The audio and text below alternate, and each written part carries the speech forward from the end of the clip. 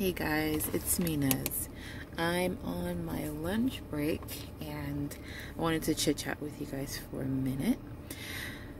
We are in this Christian race of faith, and because we'll never lose our salvation, we're all going to finish the race.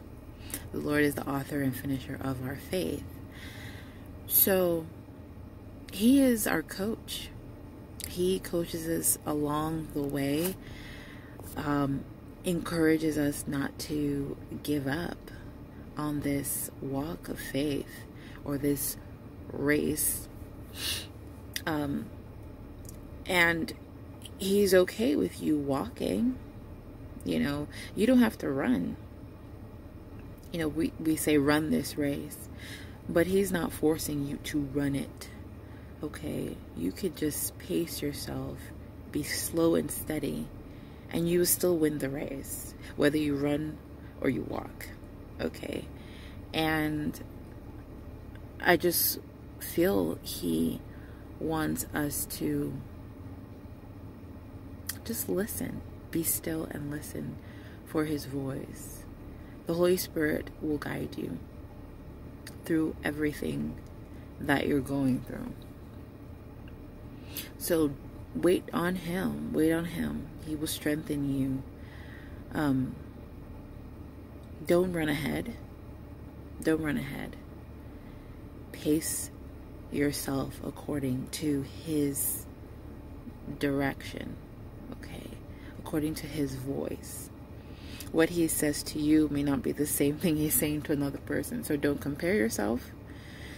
Your race is different from the next man's race. You know, in a racetrack, there are different lanes, and you can't look at someone else's lane for you to run yours. If you look at somebody else's lane, you're gonna stumble. You're gonna ruin your own race. Okay, so focus on your lane, and the person at the end, at the finish line, is Christ, is Jesus, and He is also the one cheering from the stands. He's the audience of one. He is all that matters. Every other person, it doesn't matter. You know, even in a race, it's what your coach is saying that is in your mind. For every athlete, don't think about the crowds, because the crowd could be encouraging you, could be cheering you on, and they could be discouraging you and booing you from the stands. So what they say doesn't matter. What the coach says, who is our God. Our coach in this case is God. And what He says matters, is all that matters. So keep your eyes focused on Jesus. And run your race at His pace. Run your race at His pace. And He will not make you run in such a way that you will be shipwrecked. But the other voice, Satan, he wants to shipwreck you. He will say, run as fast as you can. Work as hard as you can. And then you'll burn out. And you'll kind of be stagnant and probably stop in this walk of faith and just give up. And your coach, Jesus, is like, no, don't give up.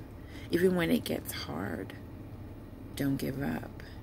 Even when it seems like things are confusing and you don't know which way to go, He says, look to me.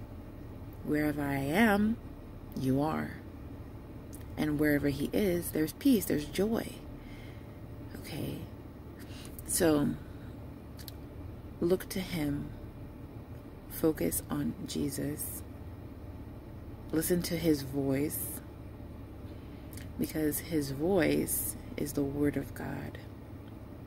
Okay, He will never lead you astray, and He will never say something to you that will condemn you. His voice is not condemning.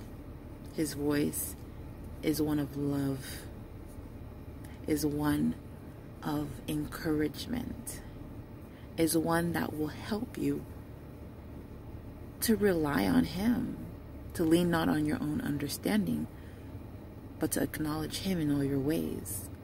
That's what His voice will do for you. It's the voice of the Holy Spirit leading you, guiding you. So listen to that voice, to His voice, and you'll run this race in such a way that you'll love it.